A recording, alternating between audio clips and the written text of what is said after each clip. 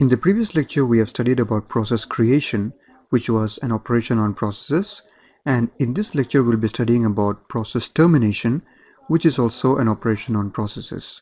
So from the name itself, you can understand that process termination means when a process comes to an end and we are terminating it. So a process terminates when it finishes executing its final statement and asks the operating system to delete it by using the exit system call.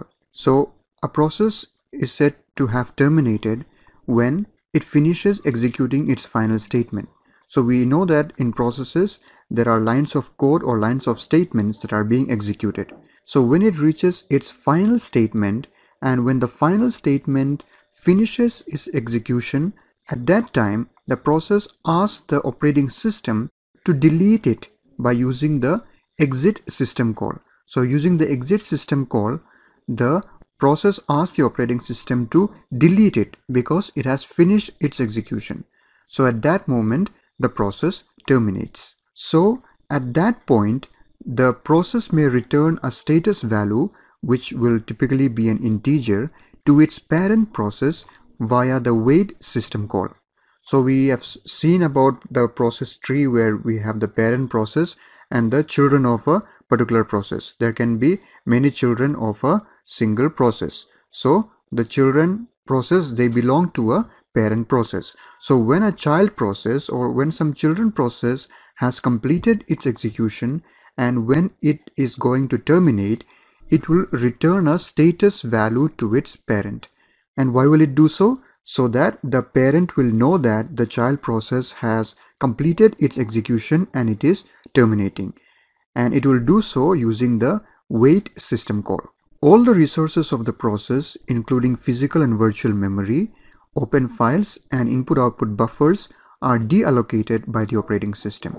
So when a process is executing, we know that it is assigned certain resources. We have already studied about this.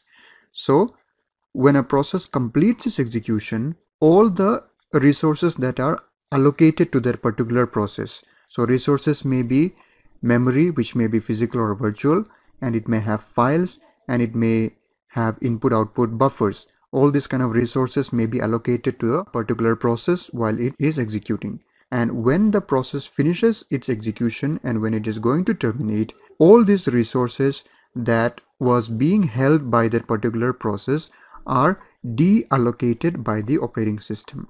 That means it is freed from that process so that it can be used by another process. Now, terminations can occur in other circumstances as well.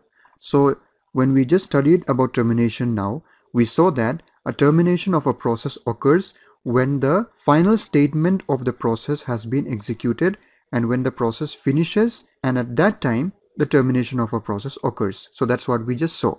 But termination can also occur in other circumstances as well. And let's see what they are. A process can cause the termination of another process via an appropriate system call. So one process can cause the termination of another process via an appropriate system call. Alright, so not only when a process finishes its execution, but also when a process may still be executing, at that moment also, another process can cause the termination of that process via an appropriate system call. Now you may be thinking, if this is possible, then every process may be able to kill or terminate every other processes. So that is not the case. Usually such a system call can be invoked only by the parent of the process that is to be terminated.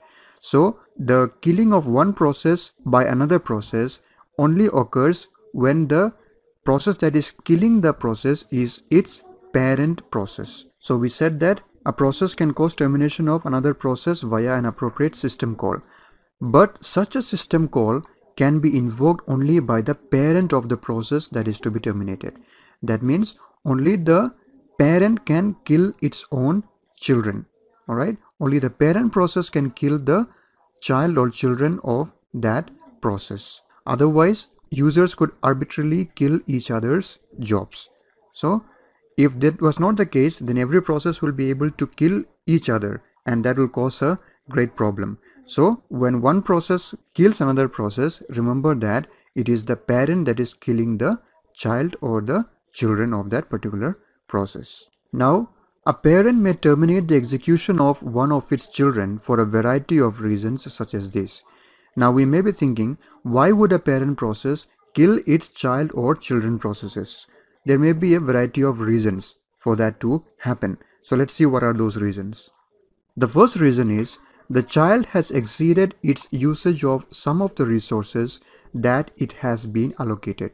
To determine whether this has occurred, the parent must have a mechanism to inspect the state of its children. So the first reason why a parent might kill its child in terms of process is when the child has exceeded its usage of some of the resources that it has been allocated. So we know that there are certain resources allocated to each of the processes. So even the children are also having some of the resources.